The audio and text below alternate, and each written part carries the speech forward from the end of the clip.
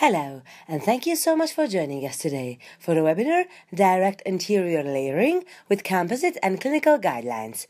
It is a great pleasure to introduce to you Dr. Serhat Köken, whose aim during this presentation will be to discuss how the rapid innovation of composite material in the last decade and the availability of various types of composites has given today's clinician a very convenient and cost-effective tool for their practice.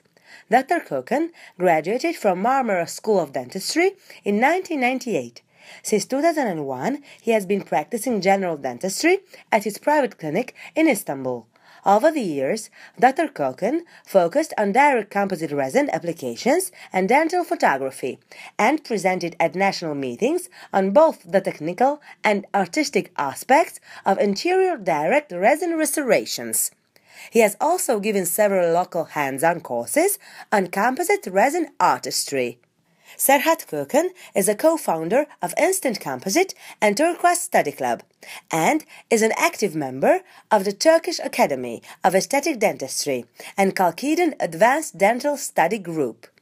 We'd like to thank Dr. Köken for being with us today and DT Study Club for making this lecture possible. Please take note of any questions and comments you have during the lecture, as they will be addressed by Dr. Köken at the end of the presentation. Without any further delay, please help me welcome the expert himself, Dr. Serhat Köken. Hello, welcome to my webinar. I'd like to say good evening to as Javier Tapa did last lecture. Good evening to Asia, good afternoon Europe, and good morning to America. And I'm talking to you from Istanbul, Turkey. And this will be a lecture about anterior composite restorations and color perception. And I'd like to talk about composite planning my composite restorations. I'd like to talk about layering. I'd like to talk about finishing and polishing these composite restorations. To have some, we might have problems while we are doing especially composite in anterior region. And we have some guidelines with me and my friends, and I'm generally using these guidelines. Today I'd like to show you my guidelines with you, and here you'll see the topics here. These clinical guidelines for color perception are really useful in my daily practice because they are just 5 in number. And the first one is morphology. So what I want to say about morphology is morphology is the most essential thing while doing anterior restorations, not only composite for any type of anterior restorations, but I define it and I visualize it better with my photography, and to have a bit better photography is not only enough. I need to know lots of things about illumination. Here you'll see some slides just telling about photography and illumination. But first of all, I would like to show you this slide. This is very interesting for me. I've seen the first photo ever taken by a human being on internet, and here you see it's from 1826, very earlier, but it took only 7 hours to have it. But today in our clinic work, we can have a digital photograph even less than a second. So this is my first photo, one of my first photos digitally in my clinic in 2005, and you see one of my last photos in 2015. You see there's a huge difference even in my photography. So I'd like to show about some secrets, or these are not the secrets, but they should be known by clinicians to have good photos. If you want to have a good photo like this, I think we should use a macro lens. But basically, having a micro lens may cause some problems, because when we want to increase depth of field, we need to have a good illumination as well. So basically, we have 2 types of illumination device. One is called ring, and the other is named twin. Ring, as you see, is a 2 type. The flashes are located very closely to lens, but on twin, it's easy to separate them, and you can move them away from lens, and you can have different angulations in different directions, so that makes our photography better. So you will see a clinical example of ring and twin flash difference. And here you see on the left part a ring example showing really because of the placement of the flash units very close to lens. So you see a very strong reflection over centrals and lateral incisors that will make a problem to visualize this texture of it. But on the twin one, you see the reflection is even less than it, and the line angles are visualized better. And what else? We can evaluate the texture, and even on the gingival tissue, here you see, these tissues can be examined better. So another clinical example. This is the same two upper right and left central incisors, and here you see left one is ring again and the right one is twin. I want to point out that the reflection area again on the upper left one, and even there is a restoration on the ring one and the twin one. It looks better on the twin image, but line angles are visualized better. That's a trick that why the clinicians are choosing twin in anterior region. Even the same restoration looks better with the twin illumination. Another example with the ring flash that we can use for shade selection for ceramic restorations. And it's a good way to have a dialogue with laboratory. And to make it better, we can sometimes use cross polarization. We can use some polarization filters to have a different image than the original one. In this case, if we use cross polarization system, we can have a better we can have better photos in means of having less reflection area on the anterior region. Here you see on the right image the incisal halo, the texture, not the texture, sorry, the tissue underneath the enamel can be visualized without can be visualized easily by elimination of these reflections on the surface. But I will show you another picture. It can be used again for shade selection and composite button try technique. They can be even used. And here you'll see my way that I don't use these cross polarization filters to have shade selection. In composite, anterior composite restorations, my way to have correct shades is composite button try. Mostly more than 90% of my case are done with this way, but I use not ring flash. I generally, maybe always, I use twin flash to have the correct shade. So I will just show you a little, but in the later of this lecture, I will tell you more about it. Here you see what I do with this photography to have the chroma, to select the chroma coming from dentine. I increase saturation and decrease brightness. And what I do to have the correct shade for enamel, just black and white to see the value there.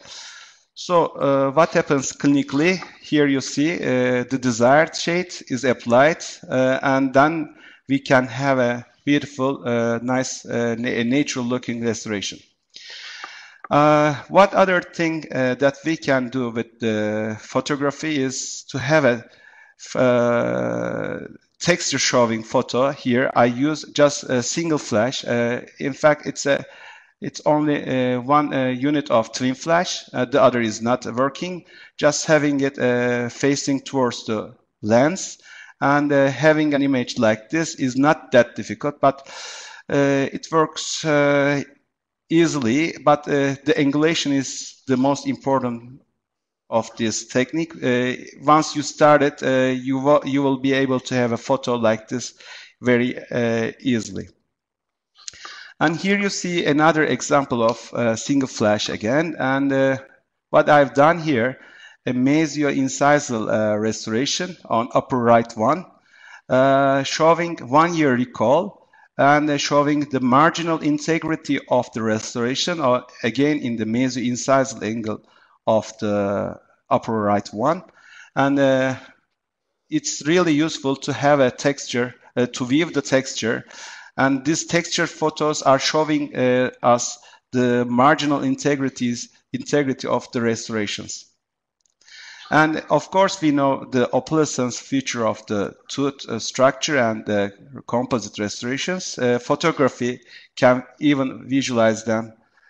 And another example that's showing the placement of the flash, and by this way, just moving them away from the lens and having, it's not that difficult to have a surface texture showing the perichmatas and the incisal structures, because it's a new emerging tooth. And we can evaluate the translucency, we can evaluate the incisal halo. Maybe we need a little bit software, a good photo editing program to visualize these areas. I will show you some other clinical examples showing how we can use photography to visualize better. This is one sample, and here you see another patient showing some texture on the anterior incisors. And here is one 3-month recall of a composite restoration showing the marginal integrity, showing the line angles, ridges and grooves, and we can have lots of data. This is a restoration after 3 months. This photo is taken, as I told you earlier, 3 months later. So we can have various photos like this in our clinic by using single flash illumination. So morphology is really essential to have good restoration, but we need to find out some spatial features of the tooth structure. If we keep them in our mind from initial to the final finishing process, we can create our beautiful restorations. What are the important points that we need to be careful to define earlier?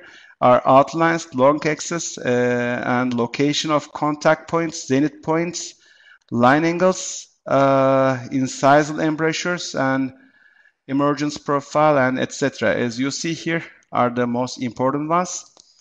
But also we shouldn't forget to have information about facial planes, while especially central incisals are not flat, do not have a flat surface. They have curvature on it. And also one other thing that I want to mention here is the morphology is not based on single tooth structure, but we should have harmony, and this harmony can be better visualized earlier with photography, and after restoration they should be kept in our minds. And what else? The incisal embrasures should be carefully imagined and should be carefully prepared after the restorations.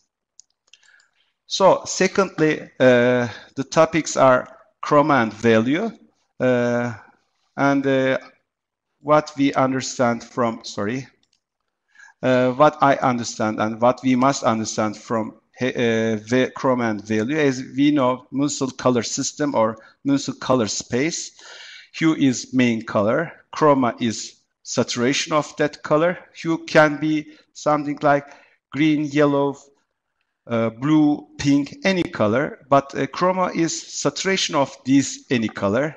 For example, saturation of blue, saturation of pink, And the values of this is the hardest issue to talk about. It's brightness or whiteness of color. But I will try to explain you in the next slides. Here you see chroma. What here I could tell is I think there's a white paint or milk. We start dropping some red paints on it. When we increase the amount of paint, it means that the chroma is increasing. So chroma is saturation of color. With every drop of red paint, the chroma is increasing. And what is value? Value is brightness or whiteness of color. It's very easy to tell, but not easy to explain with dental structures. But here I can show you some I show you two circles.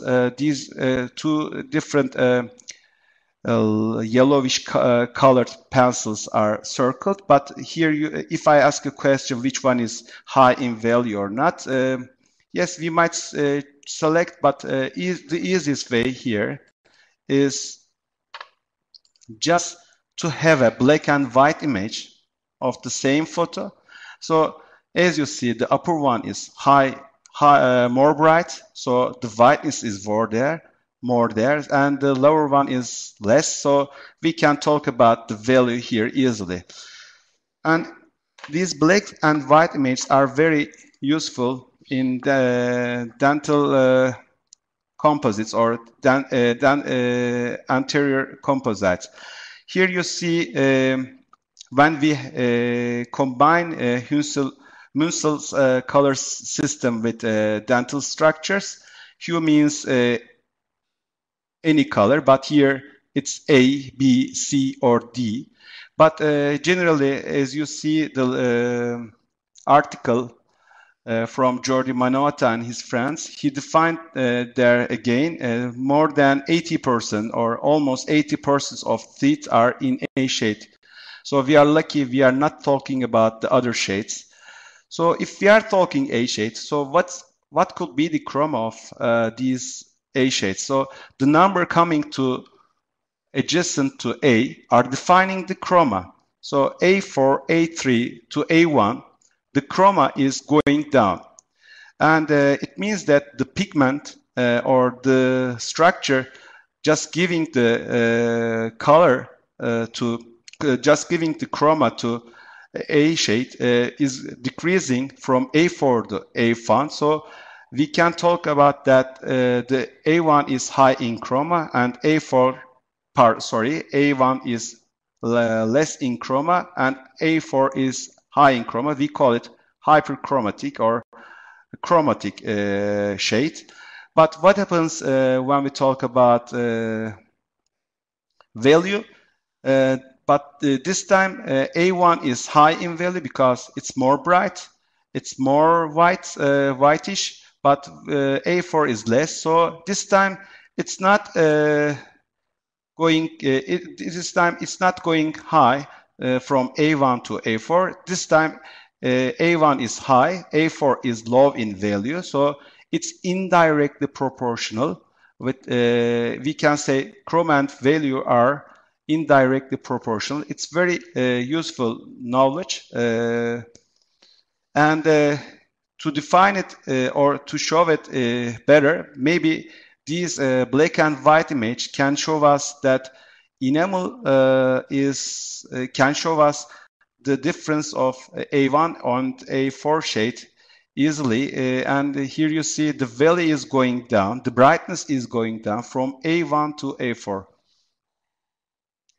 And one thing that I want to mention here, if we are talking about chroma, we shouldn't forget that dentin is the source that's giving the chroma to the composite restorations. But when we are talking about enamel, enamel is the source which is giving value. So if we are creating a composite restoration, especially in class 4, a big class 4 restorations, whenever we are building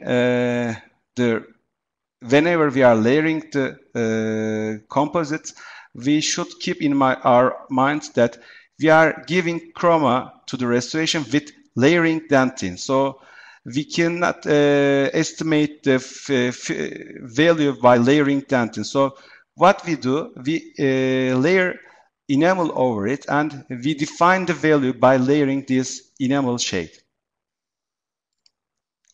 And the third topic here is mamelon design. And what is mamelon design? Mamelon design is the dentin layer on incisal 1/3. So planning these lobes, dentin lobes in incisal 1/3 will give us the future design of the incisal part of restoration. So if we layer high levels of dentin here and a very less enamel, so the incisal part will be not that translucent. So if you want to increase the translucency, or if you want to give some if you want to increase the translucency, so we should keep our mind that we should place there some enamel more, or we should add some specific enamel shades like opalescent ones to incisal 1/3 to have an incisal halo or to have a translucency there. But if we keep them shorter, these dental lobes, then the incisal edge will be more translucent, or if we keep them just till the end of the incisal edge, so it will be more opaque. So planning the design of dentin in incisal 1/3 will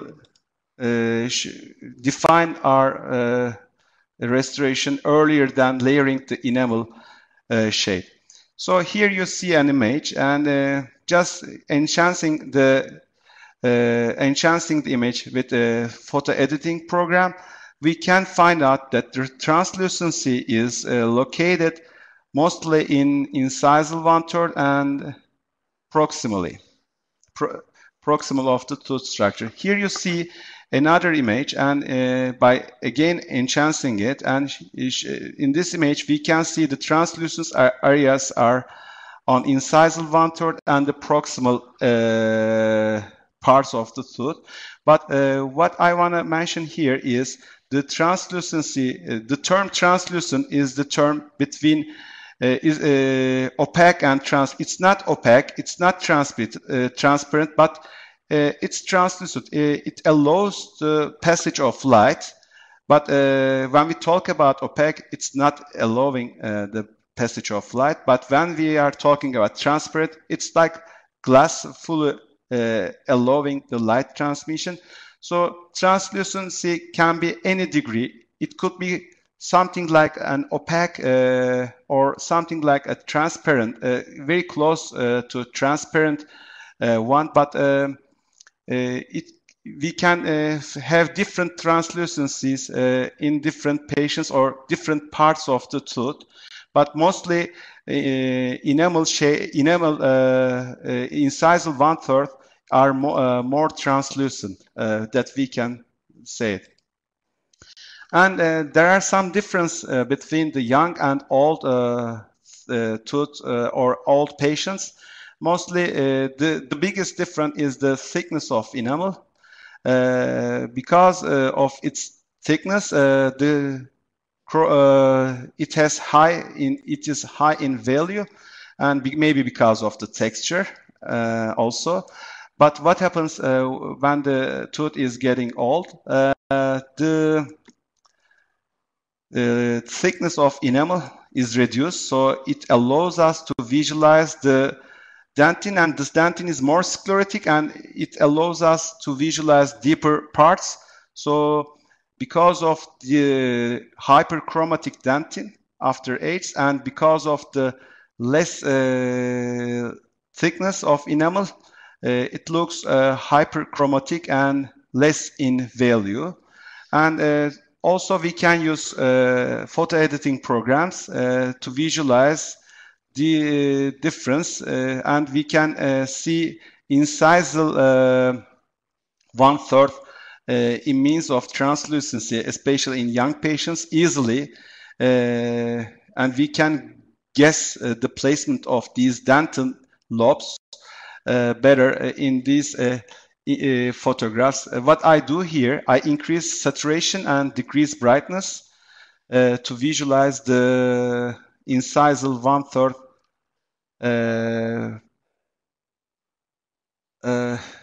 how can I say, incisal 1/3 property of the incisal halo. I mean, here you see a natural tooth and then composite tooth, and the difference is here we cannot mimic enamel thickness in composite ones, because if we try to increase the thickness of enamel, it won't let us to visualize the chroma coming from dentin. So it's not always to mimic the nature. This slide is from Jordi Maniotta, from his book Layers, and it's just to define that the thickness is the thickness, especially in middle 1/3 of tooth anterior composite restorations, should be kept around 0.5 or maybe a little bit more. And I would like to show you a diagram showing what happens when we have a fractured tooth and how we can make a restoration. We mainly love that the palatal shell is very useful, which we can have from silicone index, or we get a silicone index, sure, from a wax up or a mock-up. And then we layer a palatal shell, and this palatal shell is very thin, almost 0.3 millimeter in thickness, and over it we layer opaque dentin and dentin, but some dentin shades of some companies are enough opaque, or we do not use to have an opaque dentin underneath dentin. But anyway, if we need to increase the opacity of dentin, we apply this opaque layer underneath, and then what we do, we add an enamel layer over these dentin. So here you see a close-up image showing the layers here, and palatal shell. Let me show you. Here you see 0.3 millimeters palatal shell, and then over it I layer an opaque dentin, and then just leaving a space here 0.5 millimeters enamel dentin and layering my dentin. This incisal 1/3 anatomy, incisal 1/3 translucency is achieved by layering these dentin lobes. So these hypersaturated and low bright photos will show us the placement of natural mamelons there. So we place our composite dentin as we see from the photographs. So I will show you another photograph. Here you see sagittal plan that I've written here some points. Thanks. Okay, sorry. Yes. This is the opaque dentin, but in some composites we do not need to use opaque dentin because they are enough in opacity. But if we use these opaque dentin, I would like to show you that we can increase these triangle in area or in dimensions in 3D. So we can increase the opacity, but this E point is certain. So to keep a 0.5 millimeter in thickness enamel, we do not change this E point, but this B point, yes, it can be changed, but this is what we can do with the C point. If we need to layer more dentin, till the incisal edge.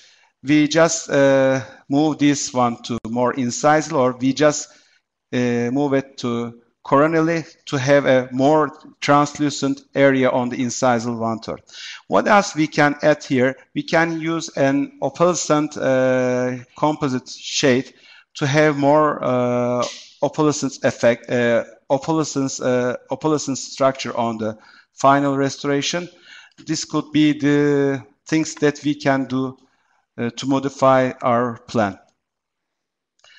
Here, another factor that's important while we are layering the composite enamel shades. What happens here if we increase the thickness over than 0.5, as I showed you in the previous diagram?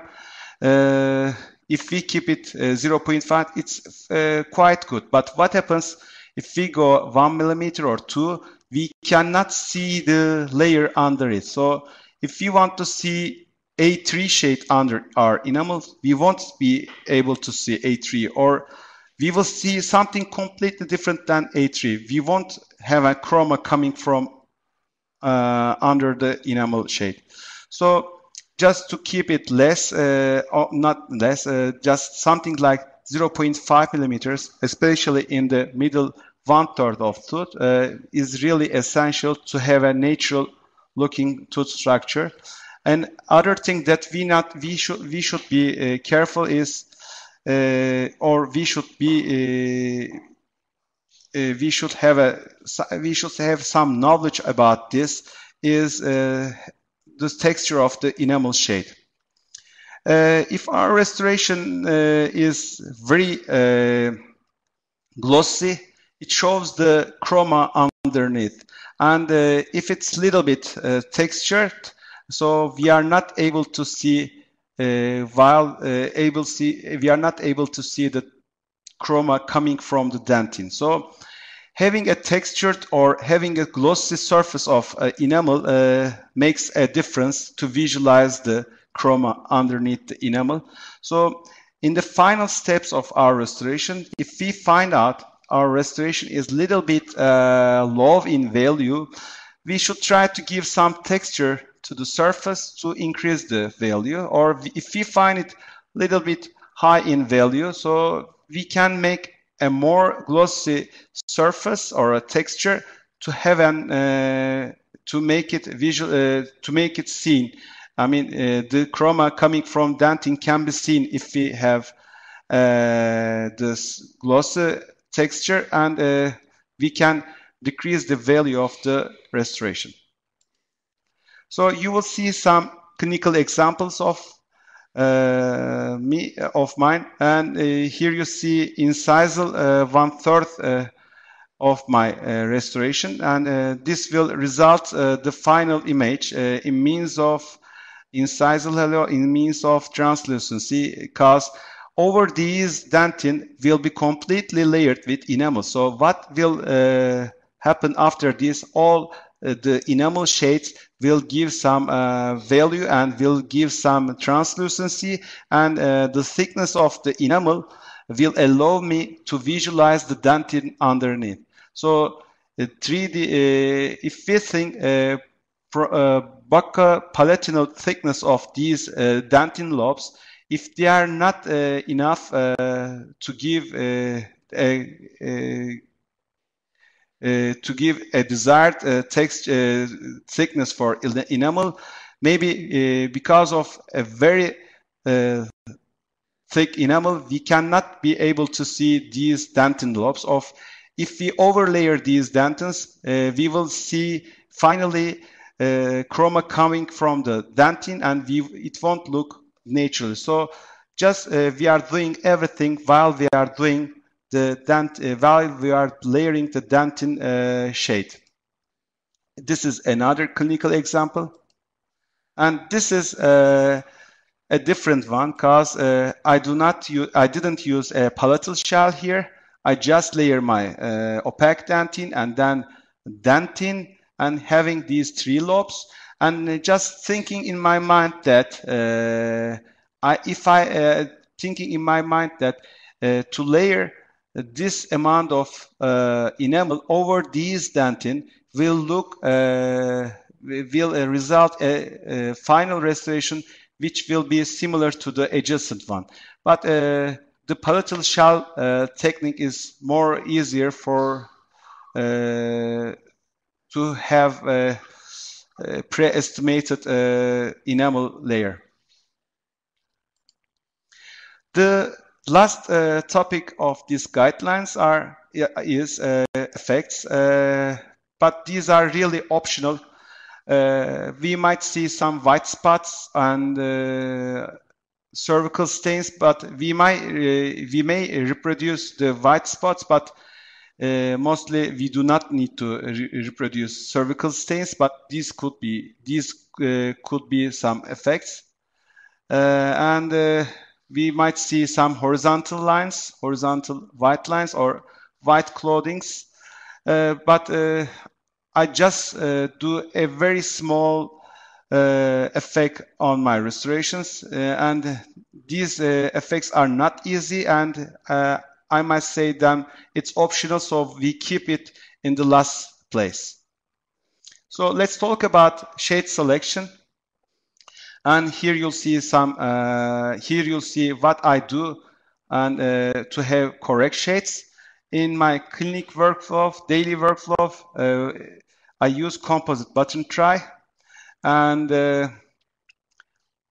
here you see some composite buttons. The rules are having a 1.5 millimeter thickness and need to polymerize it perfectly, but need to be very fast. Prior to everything, I place these composite buttons and just polymerize and get a very fast photo, because if we wait or if we are a little bit late, we won't have we won't have the correct shade, because there is a risk of losing water, losing teeth will be hydrated, so the chalky appearance of enamel will appear. So in order to have teeth hydrated, we should be very fast. Maybe it should be all done in less than 2 minutes, but the enamel thickness should be around 1.5. If we keep it less, so we won't get the correct shade. This is the result of the restoration. And here you see what I do. The middle line, the buttons are dentin and they are placed as you see in the middle 1/3. So to define the chroma coming from dentin, the best place is the middle 1/3. And what I try here, increasing saturation and decreasing brightness, chroma can be easily seen, and the difference can be easily detected. So the correct shade is selected by this way in means of dentin. But when we are talking enamel, because mostly the incisal 1/3 is composed of enamel, so the image is turned into black and white, and the correct value and the correct shade is selected in this way. So the last thing that we do after we layer and we complete the layer and polymerize our composites, we do finishing and polishing. And here you see we start with a rotary instrument, but sometimes, or I can say, I sometimes use these rotary instruments, but because we cannot control the strength of this instrument, we can we can lose the place of the line angles, and we can have some. We can narrow the size of the tooth, or we can remove some incisal angles of the tooth composite restoration. So it's better to use a abrasive strip instead of these rotary instruments. And the thing that I do to have a texture, I use 75 micron grease size diamond coated burr, which will have some, which will form here some texture. But it's why I'm using these blue band 75 micron grid size diamond coated burr, because it's easy to remove these scratch. The green or the black ones are not that easy. And then after this, to remove the scratch coming from the burr, I use brownies that we were using in amalgam restorations, or some hard rubbers like Schoeffer One Gloss with abundant water spray, and it's around 10,000 RPM to have to smooth these scratches coming from the burr. And then I start my polishing with the diamond polish with the goat hair disc. And here you see the order from start with 3 micron to finish with 1 micron. But in my clinic, in my daily workflow, I just use 1 micron diamond polish, and it even works with the goat hair. And you see later, right after goat hair disc, I use a felt disc, which is the perfect thing to have a glossy surface. And use it. Normally, they recommend us to use aluminum oxide, but I use again diamond polish for it. We can even use that one. But if we are something like 1000 RPM, yes, we can use it without water, but whenever the speed is high, we should use abundant water spray to not to have heat on the tooth structure. You see the final image after this finishing and polishing process. Here you will see some clinical examples of anterior composite restorations. Upper left one, a fractured tooth, a very young patient. And here you see what I have after composite button try. After it's very, we should be very quick, and it shouldn't be more than 2 minutes to have this photograph. But these photographs are not that enough to evaluate the correct shades. So what we should use to evaluate the dentin and enamel shades, again, as you see here, increasing the contrast and decreasing the brightness. So this effect will give us ideas about the dentin, not the enamel, because in this way we can select the correct shade. Here I've selected A1 from Genial, but why not A2? Because this patient is young, and if you change the contrast, if you increase the contrast, you'll see some areas which are close to A1 shade, not A2. And that's the reason that I selected A1 shade.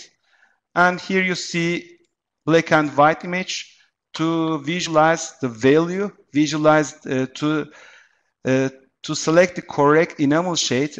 I used black and white image, and here you see A1 is more similar to value of the adjacent tooth. So and even the patient is very young in age, so it's called junior enamel.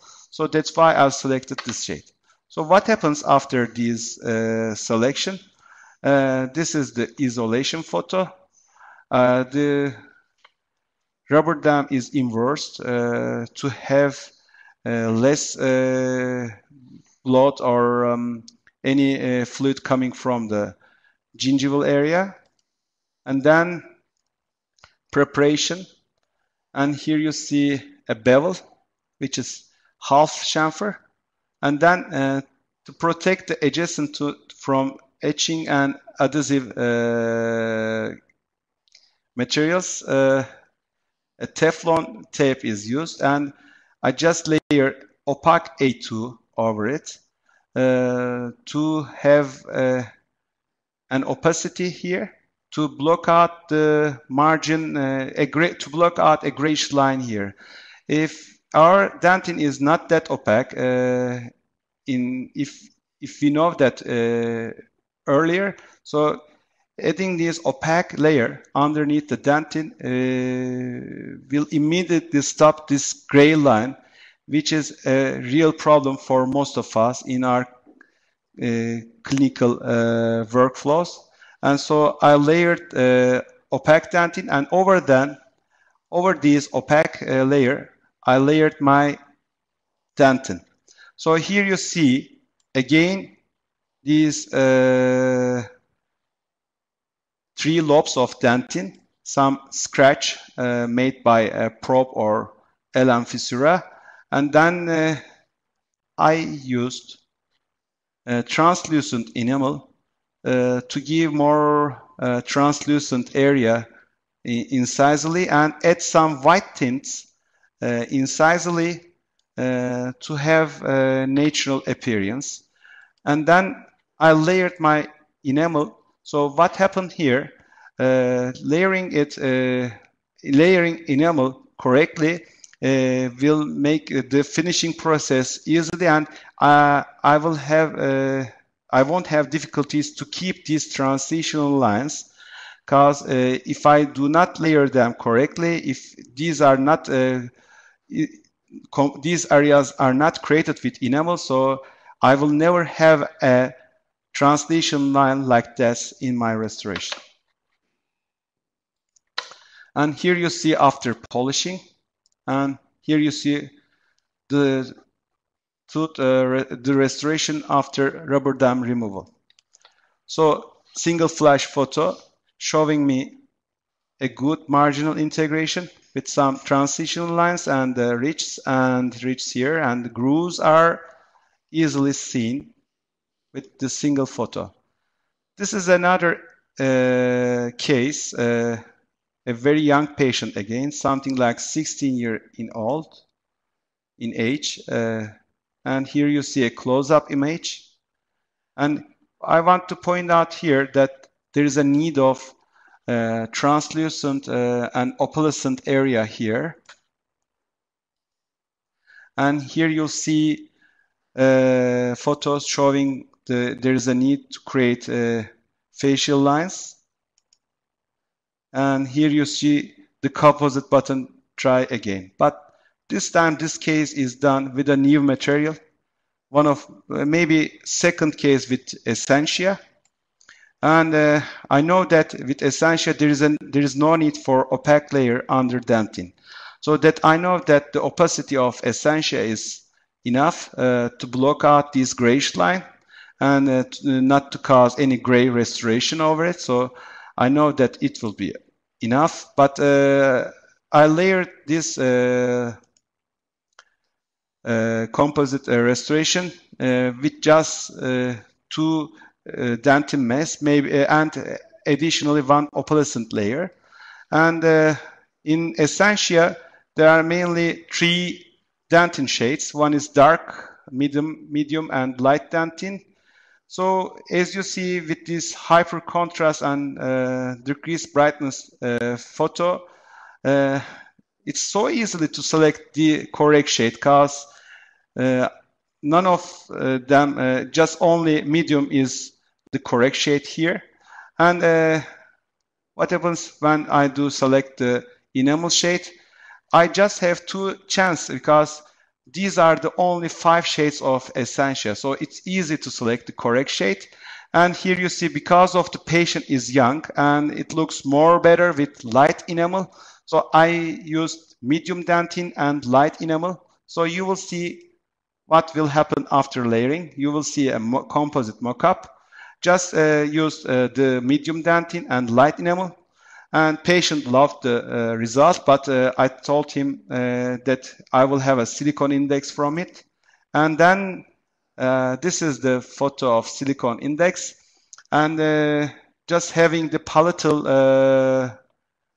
reference from the temporary restoration.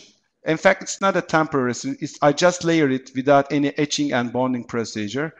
And otherwise, it's not easy to remove without giving harm to the structure. and then have an isolation, and here you see it looks like even a final restoration, but it's not. I removed the mock-up material, and this is my preparation, and then etching and light palatal shell.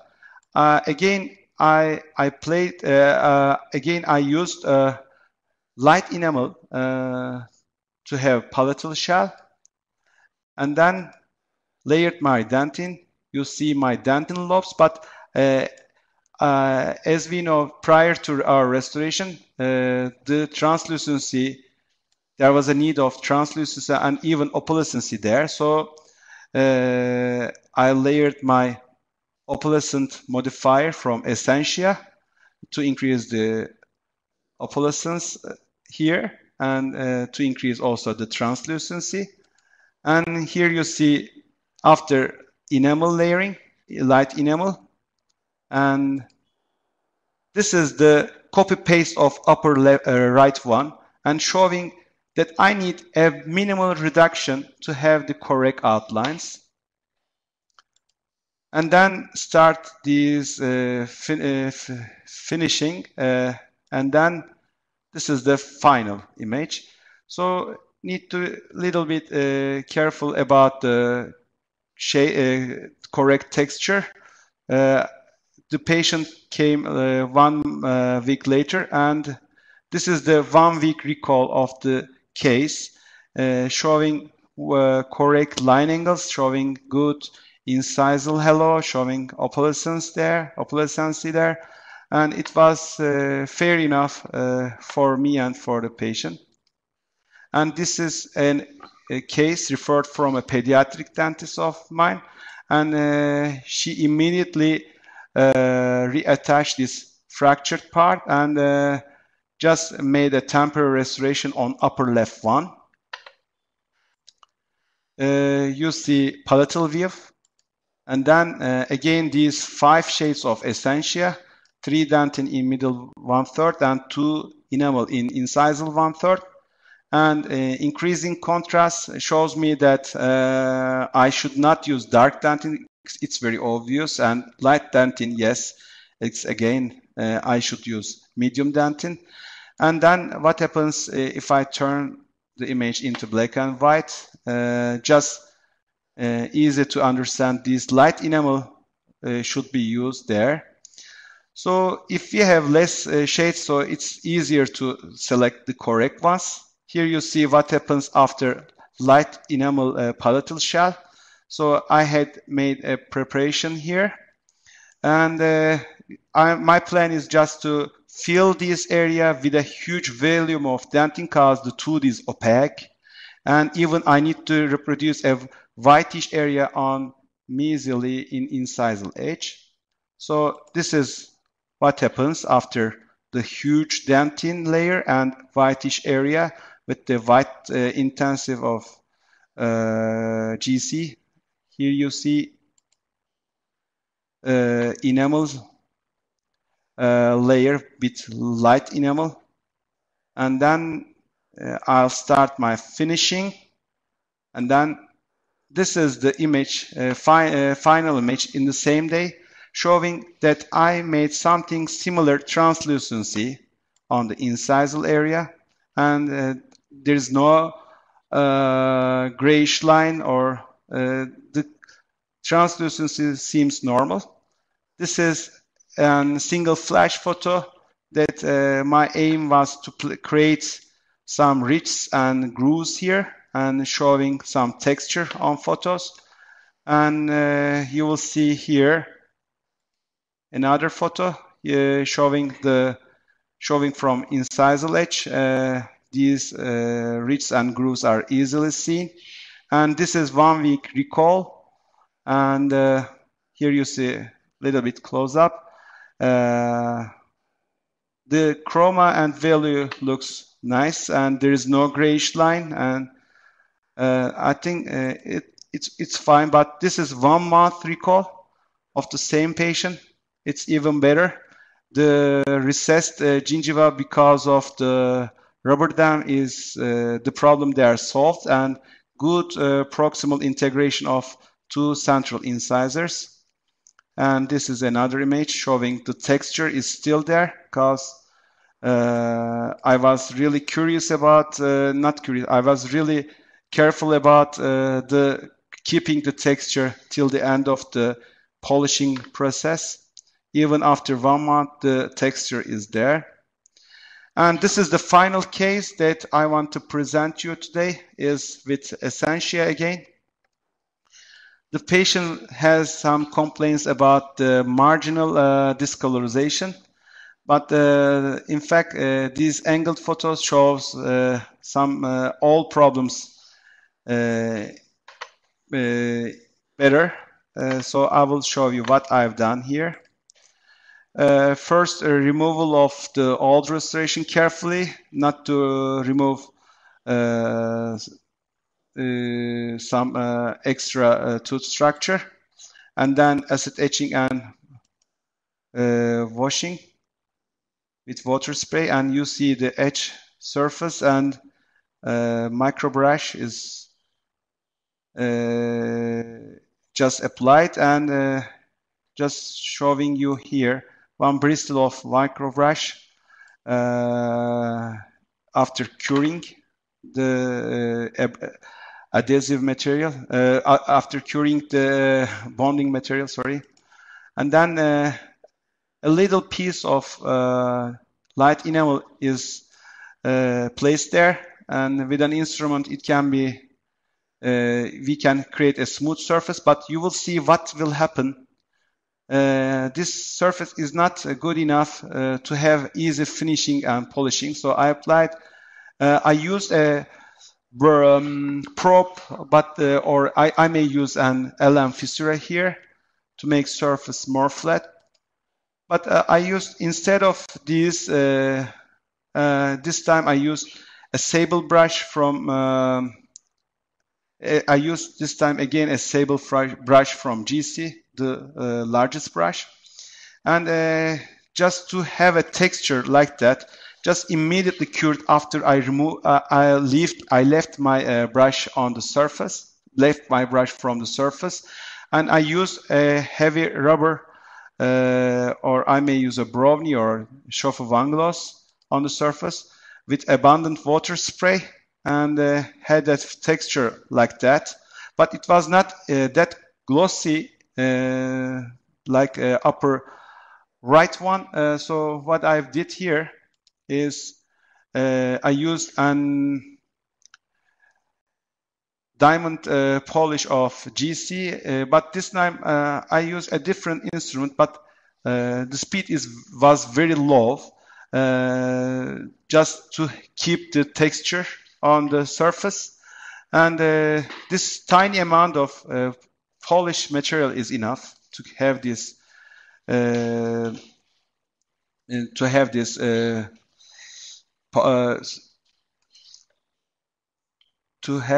polish, but the polish is not enough if we work hard with the goat hair or this pink brush. So we need to improve it with a felt disc. Here you see what happens after the felt disc. It's really glossy, and the glossiness is similar to the upper right one, as you see here. And this is the final image after rubber dam removal. And you will see here the difference. You will see here before and after photo. I could have this case with a frontal view image, but it wouldn't show the difference of the surface glossiness or surface texture created by the instruments, with the rotary instruments. So that's why I prefer to have an angled view for this restoration. So this is the end of the visual part, but you may please ask your questions. Thanks for your watching. Yes, you may not use bouncers for the composite restorations or anterior region, but whenever you need to increase whenever you need to soften the flash, or if you want to decrease the amount of the light reflecting from the tooth structure, or if you want to have more smooth surface with your photography, then bouncers are really nice. Which camera should be used? I'm using a very basic DSLR camera. Any camera, but with a macro lens should be the correct answer, and a good illumination here.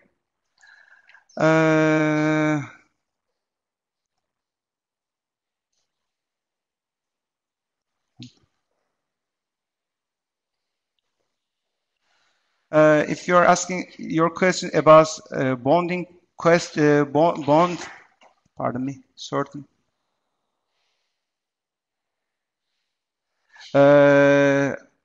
My protocol is just to obey the product manual. So just to apply the protocol that's given with the company, and I believe that anyone will work if they are, if you know, in the market. But the best thing that we should do is isolation, and we should keep the times, and we should be careful about the procedure on behalf of the dentine. And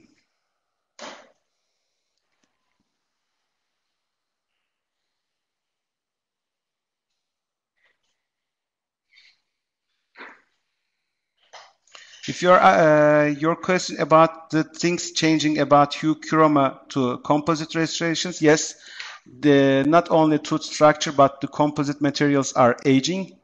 So I believe that the current materials from all companies can stand these problems more than 5 or 7 years, maybe more than 10.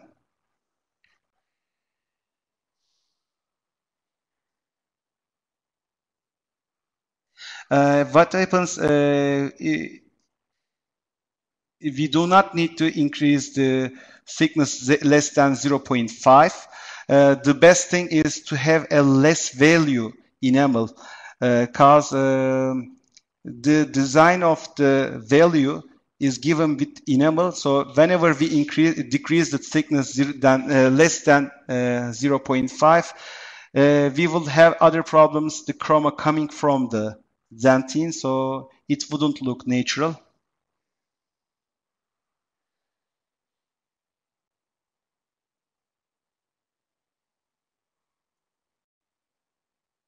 Same question, sorry.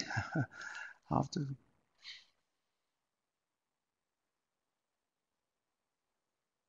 How I do evaluate the correct thickness? As you have seen, I showed a diagram. So the thickness of enamel is certain in some points of the restorations till the incisal of the till the incisal 1/3 of the restoration. So there are some instruments like LM Misero, but you do not have to use them always. Just to be careful about the thickness, just to evaluate the thickness of dentine by having a mirror, just hand mirror, just using a mirror from the, just having some image from occlusal. We could use occlusal image to evaluate the thickness of enamel dentine. If it's the way that I do, but you will get used to it if you use these occlusal photos. What program I use with Compi to evaluate these photos? I was using Picasso from Google, you can find Picasso 3. It's a shareware program. It's nice to use it, or you can use PowerPoint or Keynote also.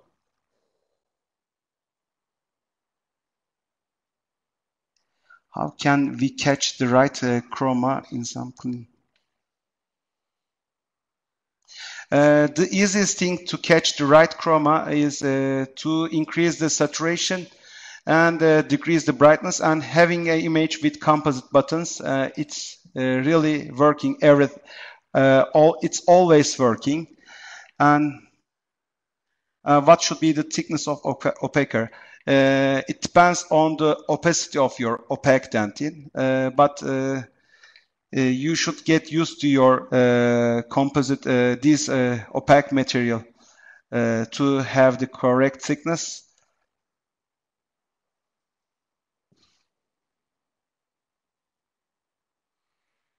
Do you recommend? Yes, wetting agent. These are not wetting agents. Especially what I use here is a composite primer. It's not the primer of the bonding. It's not the composite. It's composite primer from GC, but it's not the primer of etch and rinse systems. It's something different. It's just only resin, and I just wet my brush. And if it's that wet, it will not work that better. So just a little bit, I just remove the excess material over my brush, on my brush. Sorry. What? Okay, what do you do for hiding the differentiation line between, you mean the marking the line, the grayish line in between composite and tooth structure? Yes, because it appears because there is the result structure will be less in opacity than the natural one.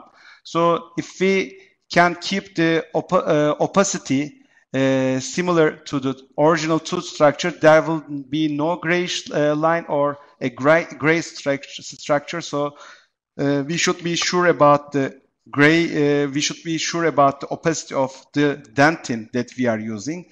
If our dentin is not that opaque, so we should use an opaque layer on it, under it, or if we layer an enamel shade which is more than 0.5 in middle 1/3, it will result a grayish line there.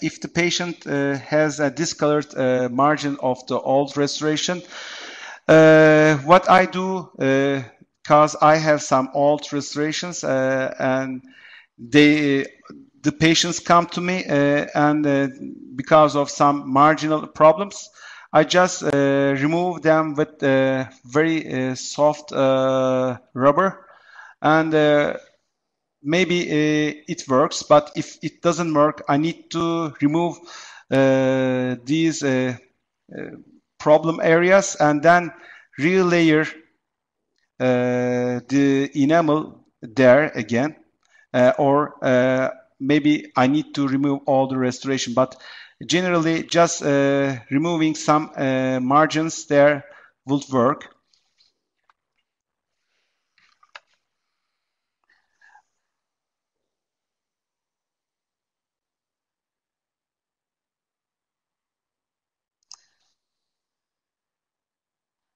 You're asking me how many hours I'm spending for the case. Yes, maybe 2 years before I was spending lots of time, but now it's easier to finish these restorations. Yes, 4 hours is really long time, but both patients and we can be very tired of it. So I just sometimes I do two tooth, I restore only two tooth and call the patient again, do the other restorations later.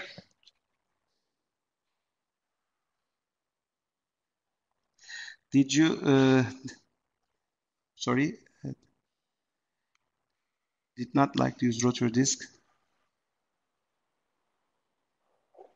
With rotary discs, I do not use a paste with them, because pastes are generally used with polishing tools, not with finishing tools, because I use these rotary discs or rotary, I use these rotary discs just to finish the finish the restoration. And since enamel wears of time, should be modified. No. If the enamel wears of time, should we modify the thickness layer of enamel dentin with the age of time? No, because whenever I place enamel shade over dentin, I always try to keep it around 0.5. I change the chroma of the restoration by changing the dentin underneath the enamel. And if I need to reduce the value, if I need to have a low value restoration, I use a low value enamel shade. I think this is the final question. So any more questions? Yes, sir.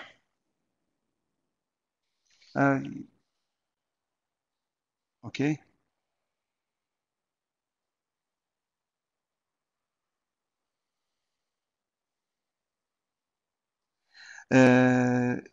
Using light cure calcium hydroxide paste, I do not use this calcium hydroxide paste, sorry, but it should be very thin, so why I don't think that it will change the opacity of or change the light properties of the restoration. So thank you for watching my webinar, and I would like to thank you all, and thank you all my friends all around the world. Thank you very much, Dr. Köken, for sharing your lecture and your insightful information with us. We'd also like to thank DT Study Club for making this online course possible, and thank you, our wonderful audience, for your interest and participation. The CE quiz is now available online on the course page, and completing it will allow you to earn your ADA CERP CE credits. The recording will be posted online within the next 48 hours. You receive an email notification with a link to the recording. Further questions for Dr. Köken may be submitted directly on the website on the courses page under the Ask the Expert tab. So please go ahead and submit your questions, and Dr. Köken will be sure to get back to you as soon as possible. Please be sure to visit the DT Study Club educational platform, www.dtstudyclub.com, and keep an eye out for a growing schedule of online courses. Thank you again to all, take care, and goodbye.